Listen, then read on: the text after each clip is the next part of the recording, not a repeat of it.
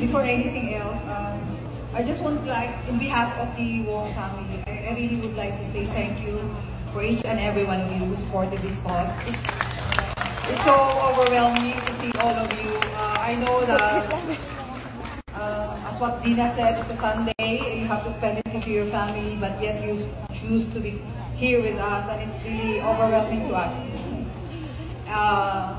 Daddy Dean extended his thank you to all of you.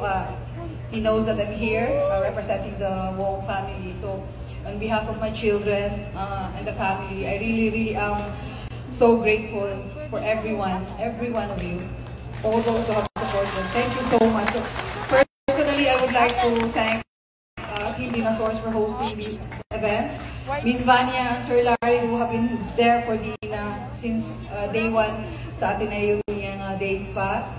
For the Bertudazo family, who's really there for us. Hindi kami iniwan and everything. Ma'am Franz, Sir June, Ella, Maikan, I'm really so overwhelmed. I don't know how to thank you, no? Thank you, good kaayo sa inyo. And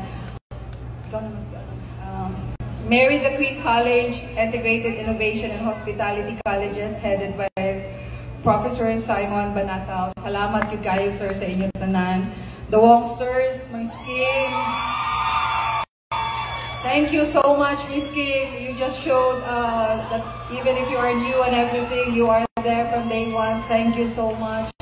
Chocomocho, Sir Rolly, and the Ribisco family, salamat, salamat. To all of you and your families who have messaged us for the prayers of Daddy, which is very important to us. Salamat yun kayo ninyong tanan. Overwhelming, grateful to God for everything. So thank you so much. Thank you so much. Mike? Thank you, Ma. Well, with everything that Mommy said, from the bottom of my heart as well,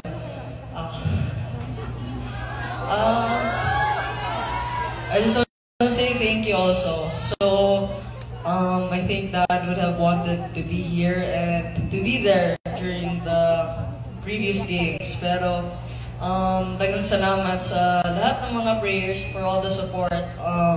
I know there are a lot of people out there who went through or go through the same thing, but I think this is really special, not just for me, but for my whole family.